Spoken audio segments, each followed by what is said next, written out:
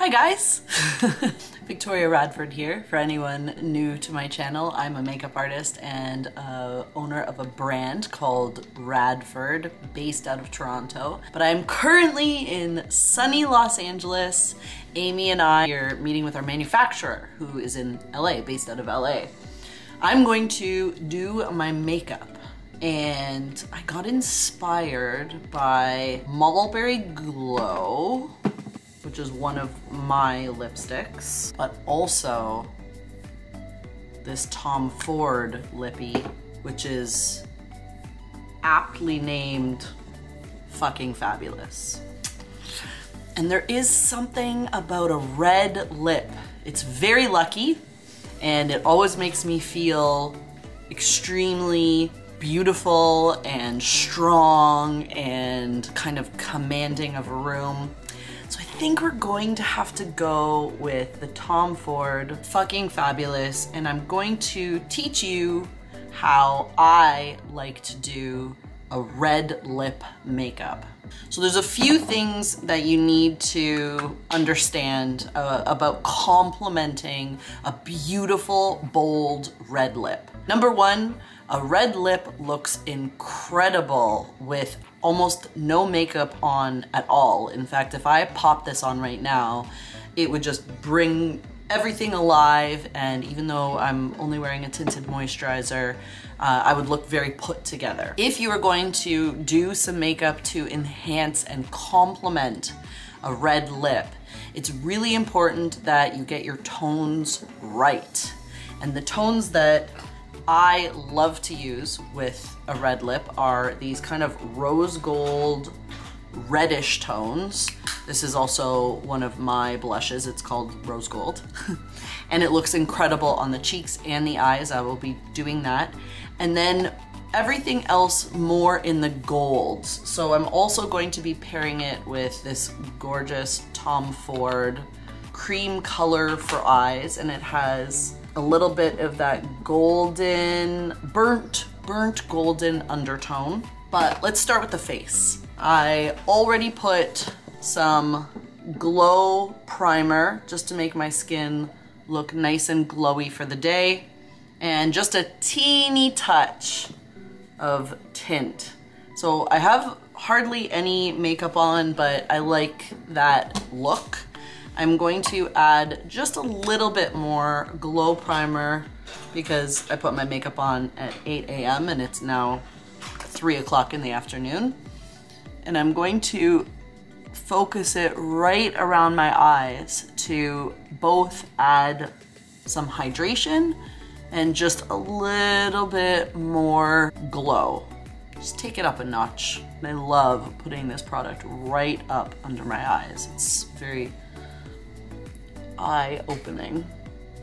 I want my skin to look natural, but I just want to pick everything up. So some very soft contouring. I'm going to be using my foundation sticks, and I'm going to use 3 different colors. Most of the time when I do makeup, I put 3 colors on someone's face, and the purpose of that is to keep your makeup looking really natural, because nobody has one color of face. It's kind of the opposite of cake face.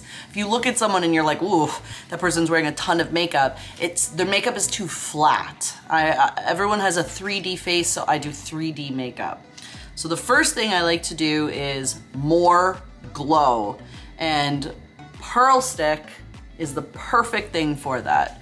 And I'm going to start it right around my eyes, so the same place I put glow initially, and then I'll take my little pinky and right in the corners of the eyes, essentially anywhere on my face that I want to add volume. So I want to really enhance.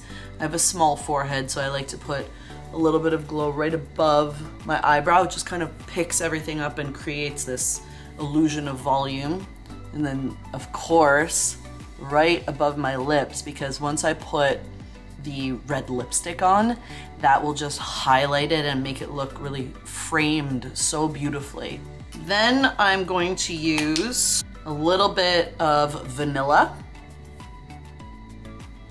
This is ever so slightly lighter than my skin tone, so I'm using it right in the corners like concealer, but once I blend it with caramel, which is slightly deeper than my skin tone, everything will look really natural.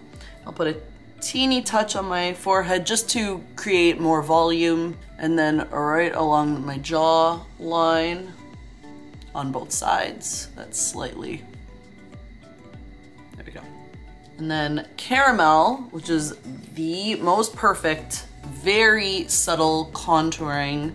I used to call it light contour before we changed the name. I'll do 2 stripes, nice and high, because I really want those like high cheekbones, that cheekbone effect. And then very importantly, right along the jawline. See? On the other side too. And then I do have like just a little bit of a double chin, so I don't want that. Goodbye. Now I have 2 options. I can either use my hands and just mush it all in, or I can use a brush. And today I'm going to use a brush. This is a clean brush. It's just that I used it this morning and so it doesn't look as clean. So just going on the lighter colors first. Blending in vanilla with pearl. And then I'll go on the lighter color on my jawline. And then I'll just bring it down. Obviously you don't want to look like you have stripes on your face in the end. So just blending them all together. And I like to kind of make a party on the outside of my jawline, right in my forehead as well, on my nose. I hardly ever put any makeup on my nose. It's a really great trick, and now I'll use my hands, to make it look like you're not wearing foundation if your nose is free and clear of foundation. I love pressing my hands into my skin after I put foundation on. It just does such a nice job of blending in anything that wasn't quite blended. It also rubs off a little of the makeup, so it makes it more lived in, more natural. So you can see. Beautiful. I like to put just a little bit of face powder on to set my makeup before I put bronzer. I'm using this Charlotte Tilbury. Clearly really enjoy this powder. My number is 2 in medium, and it's the Airbrush Flawless Finish. And I like to use the exact same brush I just used for my makeup, and I concentrate it in the areas where I do want a little more coverage, which for me is always my chin. Always my chin, always my jawline. So that's where I'm focusing it. And then right here, I get a little bit shiny, so I'll do a little powder there, and then whatever is left on my brush. But I never powder under my eyes. So instead I like to use the Pearl Stick to create a lot of hydration and just reflect any darkness or imperfections that I would like to not have come out underneath my eyes. Are you excited for this? I am. I love using this product. And I prefer to use my pinky and just use right on the lower part of my lid, keeping my eye open and just looking down so I can really get it along the lash line, because once I put my mascara on, that's what you're really going to see. Now, this product is extremely sparkly, so I don't really want to get it everywhere. I just want a suggestion of it, just a hint. Sometimes I do like it a little bit underneath, and so we'll do that today. Let's do just a little bit on the Cupid's bow right here.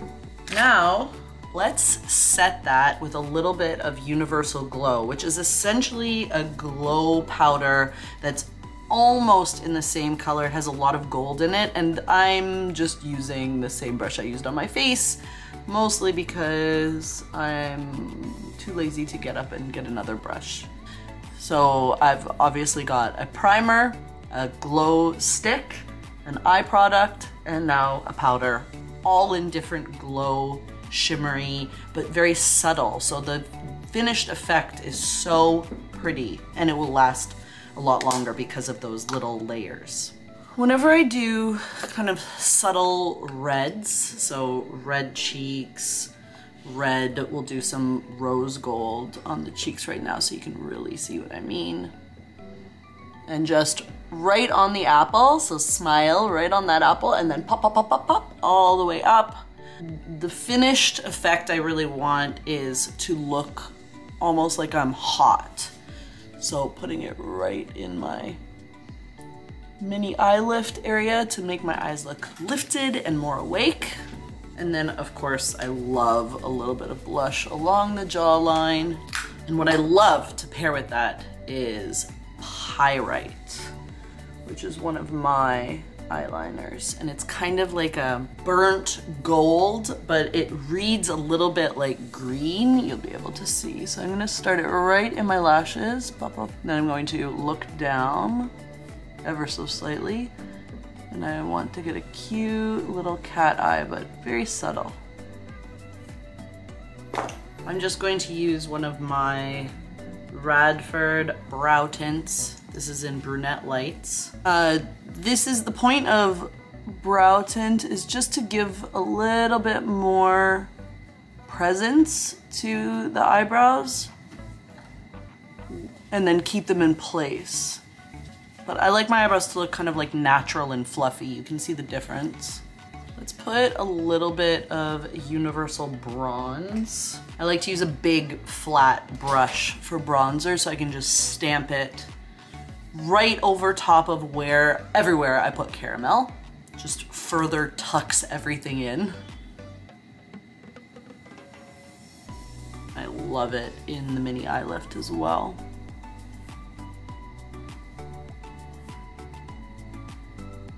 I also love using a little bit of bronzer right underneath my eyes. It gives a very subtle shadow and just makes your eyes look a little bit bigger. You can see the difference. Mascara. And now for the moment we've all been waiting for. This is only the second time I've used this lipstick, which is why it looks brand new still. And with red lipstick, I like to use the tip of it almost to outline my lips and make it a little bit easier.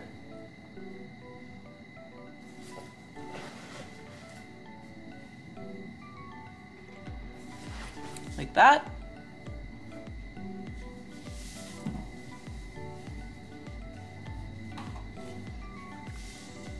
And I press them because I like to do layers of my lipstick as well so it stays longer and it looks smoother this way, I find.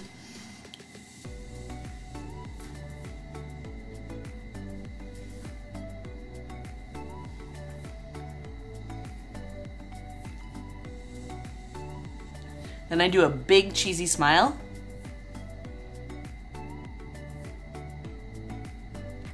And then if you do feel like you want the edges to be just cleaned up a little bit, you can use a little bit of a concealer brush or even your finger, and it just diffuses the edges so it looks more effortless, which is really the way that I like to do a red lip. We are ready and probably have to leave right this second. I hope you're having a great day. I'll see you soon. Mwah!